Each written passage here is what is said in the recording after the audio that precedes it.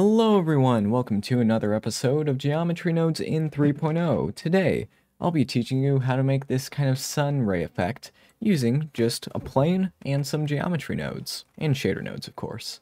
So without further ado, let's get started. First let's hide the old mesh and add in a new plane. This will be the basis for the entire effect. So let's start off with making a new material, and this material will be an emission shader and a transparent shader. Let's add in a mix shader right here. Make sure the transparent's on the top and the emission is on the bottom. Now, what we are going to do is add in our UV map, and this is so that we can make our gradient. As we can see, we have the red gradient and the green gradient. Those are the X and Y gradients. So let's go and add in a separate XYZ node. And what we're going to do now is make our light ray gradient.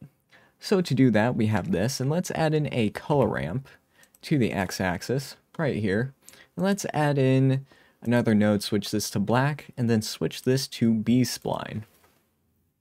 This makes the interpolation much more gradual, which is what we want. Next, what we want to do is scale this end down to like 0.1 so that it looks more like a light ray. Actually, we could go even smaller. Yeah, that seems pretty good. Now what we want to do is make the edges fade off, like this. So to do that, let's add in another color ramp, this time on the y-axis. And as we see here, we're starting to get a little bit of an issue if we do something like this. This is because with the way planes are triangulated, it's not quite right. So to fix this little issue where we have a gradient here but not here, we just need to add in a few loop cuts using Control R. I'm just going to do 3 right here. As we can see, it's being kind of fixed, but still kind of buggy.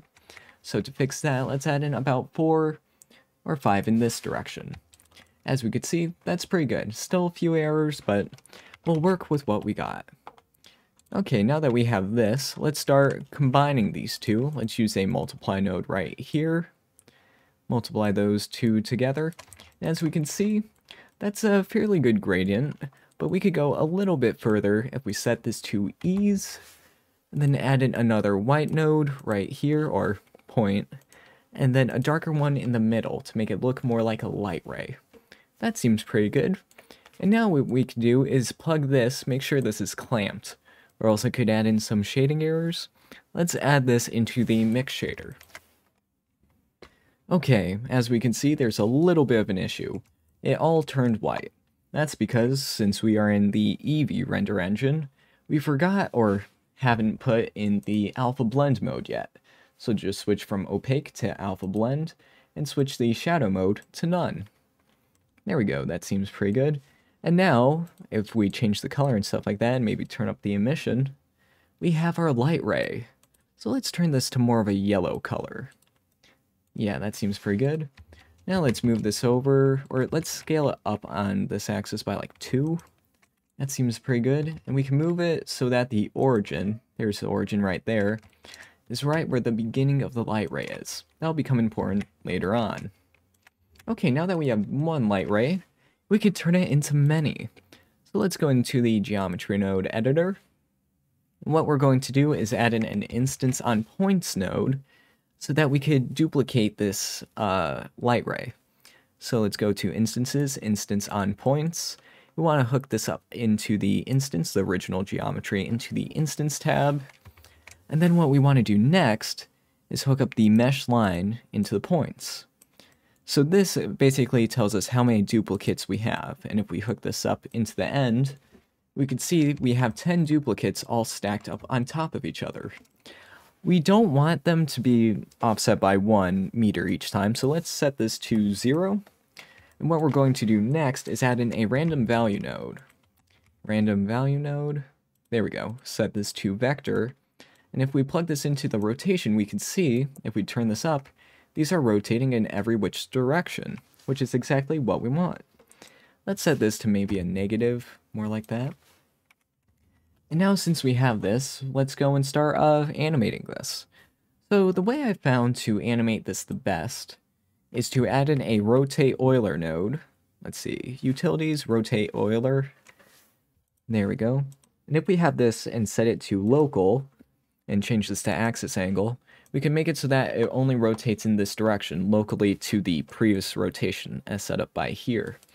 That just makes it so that when it is rotating, it doesn't like change directions, and it'll only follow the one line like that.